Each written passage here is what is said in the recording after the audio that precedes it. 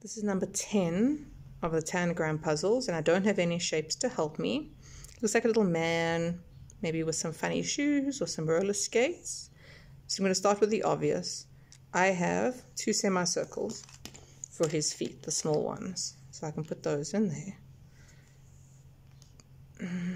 And I can see that these are probably 2 rectangles. I can put those in there too.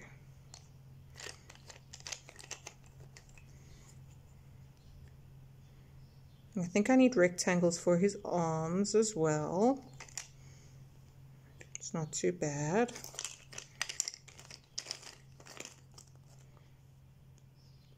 And they've given me some help. I could put a square here, but because they've asked for 2 triangles, that's what I'm going to do. I'm going to put 2 triangles in here. And then I need a circle for his head. Oh, that should be easy. Oh, I don't have a circle. How could I build a circle? I have a semicircle. Do I have another one? I do have another one. I have 2 semicircles. If I cut a circle in half, it's going to make 2 semicircles. I learned that earlier.